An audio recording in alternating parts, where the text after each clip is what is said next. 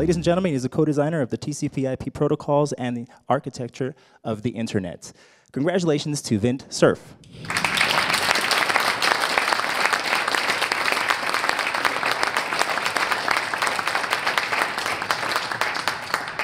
This is fun, isn't it?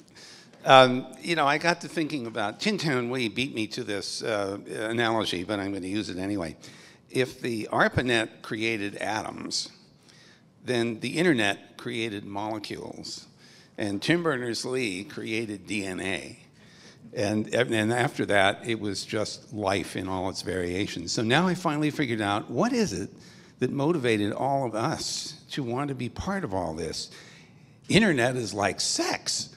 It's, you know, you can't get enough of it. And you want, that's all there is to it. That's why there's all this voluntarism. I mean, forget about the billionaires. Everybody likes sex, and everybody likes the internet.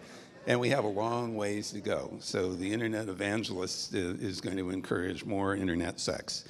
I can see how, I'm going to get into a lot of trouble here in a minute. Anyway, it's a real honor and a special pleasure to be here to join all of you and think of all the literally millions of people who have made the internet happen.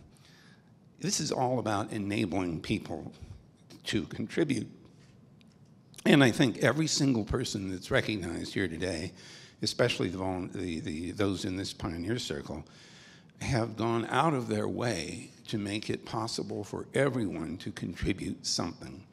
And I think it's the openness of the internet architecture that Bob Kahn gets so much credit for having thought through initially that has allowed all of us to contribute and has allowed the internet to continue to evolve.